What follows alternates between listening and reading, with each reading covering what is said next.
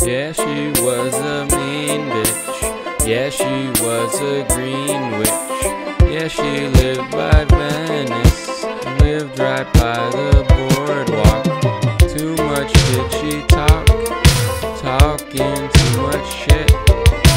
She could make the happiest man frown. She could make sad the happiest clown.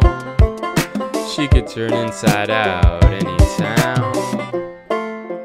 When you're swimming, you wanna drown. That's the type of girl she was. Unfortunately, so much beauty to not have, living by the sea, living under the stars, being from Mars, taking late night walks down the seaside on the sand, being hand in hand, not worried about your cellular, being molecular with your molecules, being cool, life like it should be, easy, you feel me, breezy.